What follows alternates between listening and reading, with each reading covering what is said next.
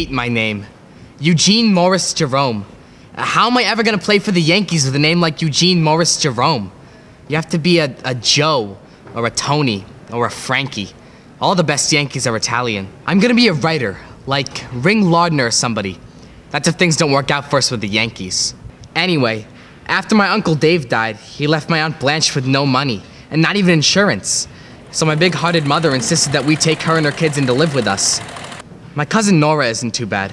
She's 16, I don't mind her much. At least she's not too bad to look at.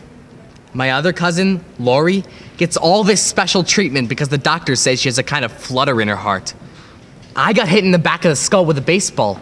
I saw 2 of everything for a week and I still had to carry a block of ice home every afternoon.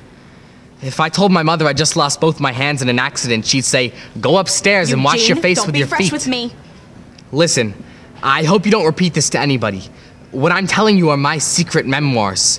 It's called The Unbelievable, Fantastic, and Completely Private Thoughts of I, Eugene Morris Jerome, in the community of Brighton Beach, Borough of Brooklyn, Kings County, City of New York, Empire State of the American Nation.